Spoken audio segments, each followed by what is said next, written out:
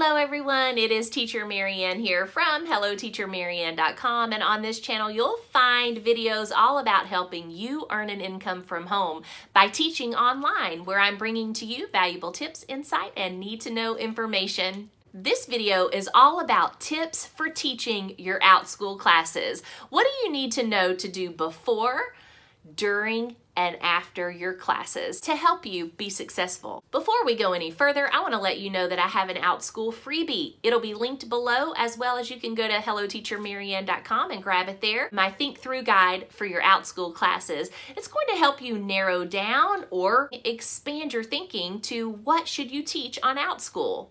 If you've not signed up to teach on Outschool, but you are interested in teaching for Outschool, I have my link below. If you want to use my link and become one of my referrals, we do offer once a week training via Zoom. We also offer a Facebook group where we offer lots of encouragement, as well as do some Facebook Lives a couple of times a week to answer your questions there. If you've not already, please go ahead and subscribe and hit the bell so you'll know when my next video comes out. And let's go ahead and get started. The first thing I want to tell you is what I do before class. So before each of my Outschool classes, I actually keep a sticky note taped to the monitor of my computer screen.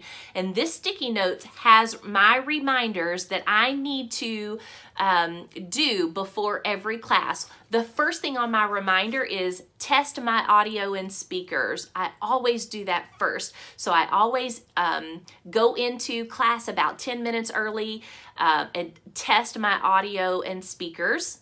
The next thing on that sticky note is to enable the chime for enter and exit. So when students come into a class, they're not just sitting in a waiting room and I don't know they're there. I can actually hear the chime and let them into the classroom. If you're not sure what I'm talking about, be sure to check out my video all about using Zoom for Outschool. The next thing on my sticky note is to have my resources pulled up on my computer. Now, what I mean here is that if you are planning to use the share screen option on Outschool, which means you can show video clips or a PowerPoint presentation, or for me personally, I do the Google Slides presentations. Sometimes I just pull up a story that we read together. Whatever you're wanting to show in class, if you are wanting to show something on your computer screen, you need to go ahead and already have it open on your computer screen. If you don't have those resources open, whether it's 1 or 4, I always have 4 things open on my computer because I go through 4 different pieces or 4 different resources for the different games and activities that we do in our classes. So if I don't have all of those open, when I go to hit share screen, I'm not going to see what I need. In the little box that comes up when you hit share screen at the bottom, if those resources aren't open, then you will not see them in the box. And then you're going to have to say, I'm so sorry, one moment, let me find what I'm looking for. And you're going to have to shrink the class down and go to your computer and pull it up. It just takes away valuable seconds from your class time. It also kind of puts a halt in the momentum that you have when you start your class. So you just don't want any dead time, or I personally don't like any seconds that are wasted having to do anything with class management or resource management, tech management. I like for that to flow as smoothly as possible so that students get the most out of class time with me. And in addition to the Zoom whiteboard, because I do use that every lesson as well, I also use my physical whiteboard at the end. So I need to have that, make sure that's cleaned off and ready, and a good expo marker next to it. So those are some tips of what you need to do before class, just kind of what you need to think through. The last thing that I do and that I always have sitting right next to my computer is my actual lesson plan. This is not the class description that you sent to Outschool to approve. This is an actual lesson plan, because after you send in your lesson, your class, to submit for approval, then you need to think through, how am I going to teach that class? Outschool does provide a lesson plan template, and I haven't used it, but I've seen it, and it's kind of what I already do, think through. But it's just kind of think through, how are you going to introduce yourself? what's going to be the initial icebreaker? What activities are you going to do? How is this going to be interactive and engaging? So I actually write out a lesson plan for every class, and then after I've taught that class a few times, I don't have to go exactly by that lesson plan. I just then bullet point out the major points of that lesson that I am going to hit. Okay, so now that you are ready to begin, let's go ahead and talk about how you begin class. Once your students are in class and you are in class, first of all, let's go back, and as you are letting students into class, you have the option of whether you want to mute students upon entry or not. I personally never mute them upon entry. I have them unmuted. Now, a lot of times parents will go ahead and mute themselves as they come in. The parents will mute the children, rather, as they come into class, and that's fine. But I don't mute them. If they want to say hello to each other, I don't have my camera on at this point. I don't turn my camera on until about a minute before class time. And so I can go ahead and begin greeting students as I'm letting the others trickle in. But I let them stay unmuted and I let them talk to each other and greet each other. And it's so cute because most of them will just say, hello, hello. And some of them are shy and won't talk back, but it's just really cute. And then as they come into class, rather, I greet them one by one. Now, because I have my sticky note with their names on it, I know who is a returning student. And basically, I know this anyway because I recognize them and because I have them every week. But I have who is a returning student and who is a new to me student. I will greet them each by name. Just, you know, hello, Faith. It's so great to see you again. Hello, Clive. I'm so glad you joined us today. Welcome to our class. And so you just kind of give a little different personal meaning. One of my students had a birthday. Hello, Hannah.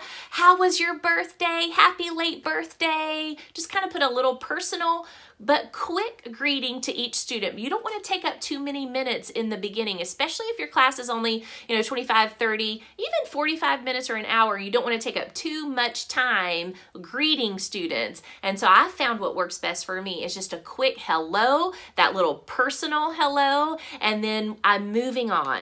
And so after I give my introduction, I say hello, and the students can say hello back to me, then I go ahead and mute everyone.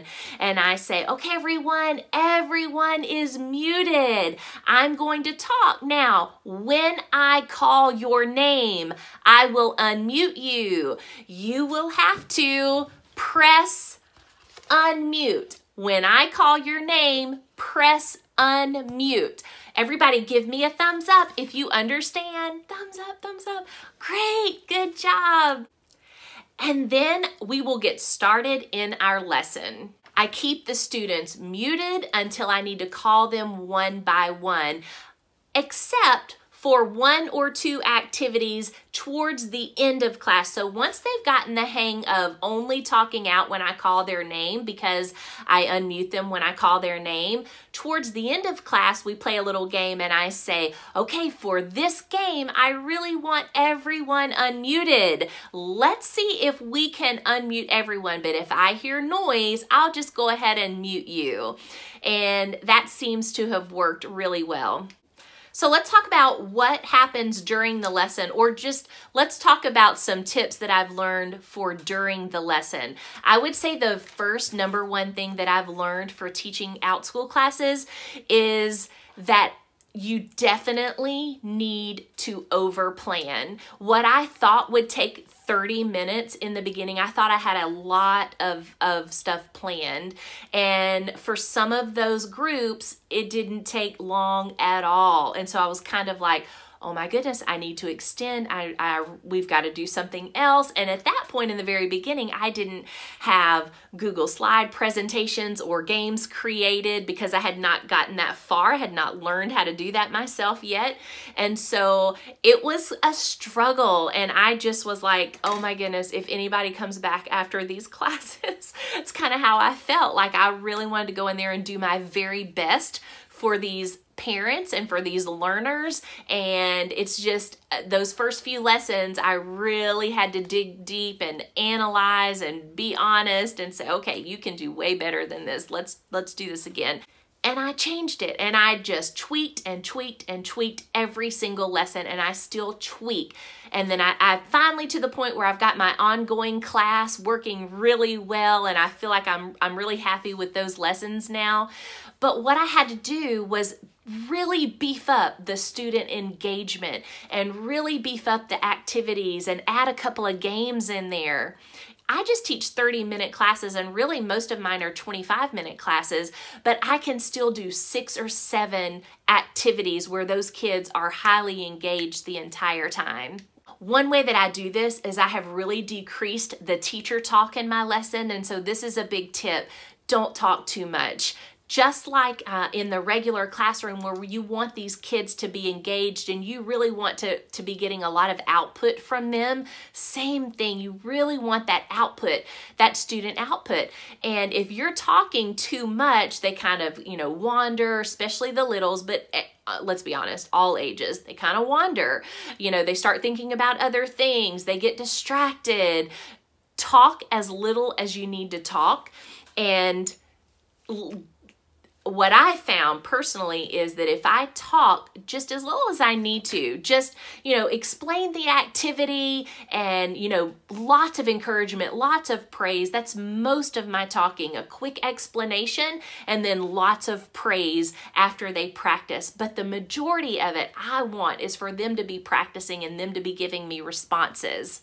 So cutting down on that teacher talk was huge for me, and that's definitely something that I learned. I would say the 2 biggest things that I learned for during class, the actual lesson, is cut down on the teacher talk and beef up the student engagement exercises. And definitely over-prepare. Prepare more than you think you'll be able to get to, because I promise you, with some groups, you'll be able to get to it.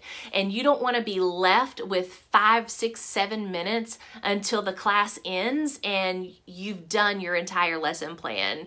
I would rather have 3 activities that we didn't get to planned just in case. Now, sometimes I want to go back to the introduction of class. Sometimes I will say, okay, guys, we're going to, after I say hello, welcome, and do all of that, I'm going to let everybody say their name and one thing about themselves. And so this, one thing this kind of does is, maybe if I'm unsure of a pronunciation of someone's name, I'll get that clear pronunciation from them when they say their name. So they say their name and one thing about themselves.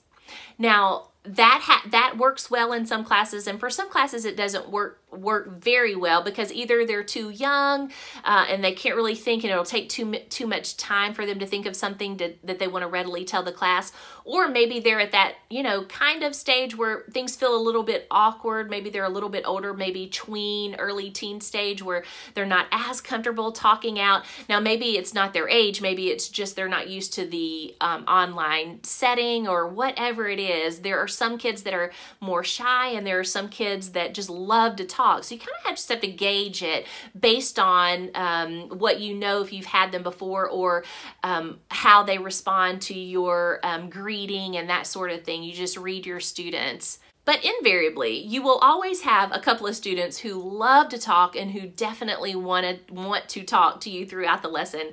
And I love this. I love students who want to talk to me.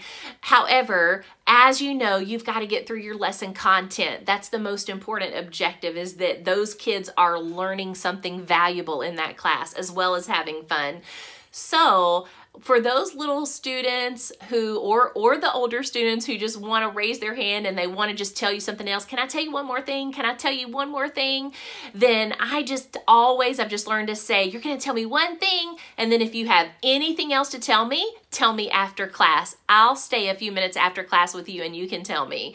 And then at the end of class, you can dismiss everyone else, and if they need to go, and you can let your students share if they didn't feel like they got enough share time, from something personal that they wanted to share with you at the end. And that's worked well for me too.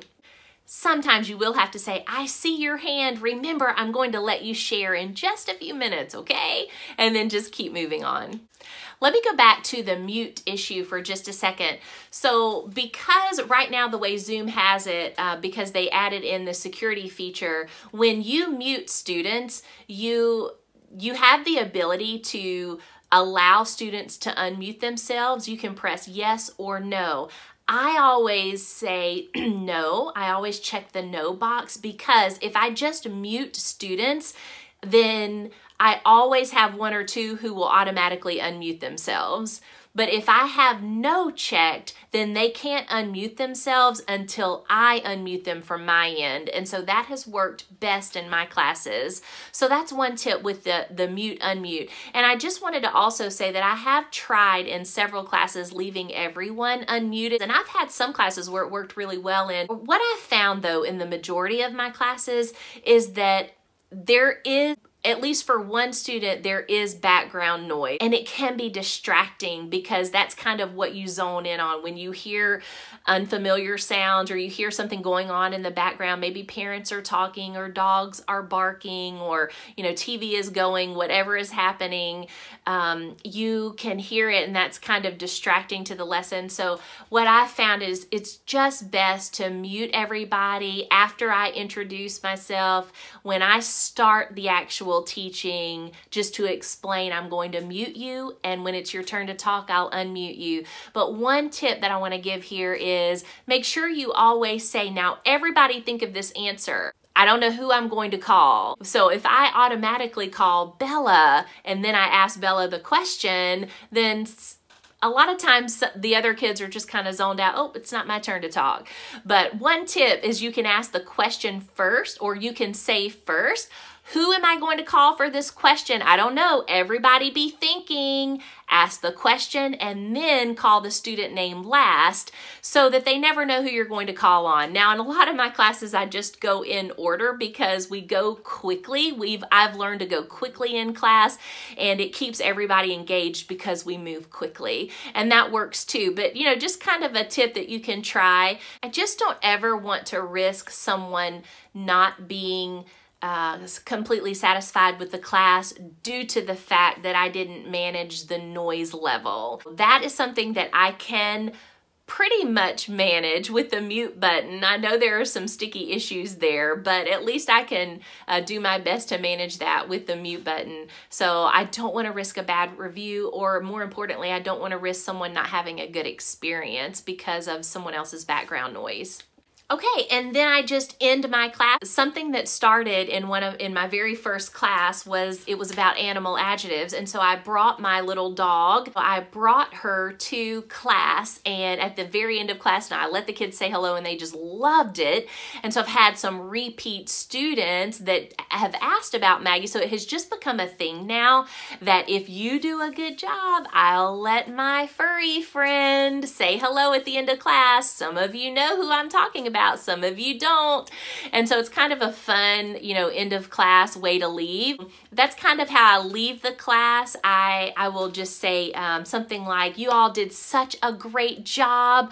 I'm going to bring my furry friend, and I always have her right in her kennel next to me when I'm teaching, so I can just grab her and hold her in front of the screen. But I'm always sure to say, be sure to check out my other classes. I have lots more classes on Outschool that I would love to see you in. They might be young or they might be older, but whatever age they are, chances are their parent might be close by, or their parent might review the lesson. And so I want parents to know I have other classes. This is not my only one. And then we do high fives all around, or pat yourself on the back. It's really fun, and that's kind of the happy note that we end class on. Okay guys, I hope these tips were helpful for you. Remember, you can do it. It might change your life. And I'm your biggest cheerleader. Bye-bye.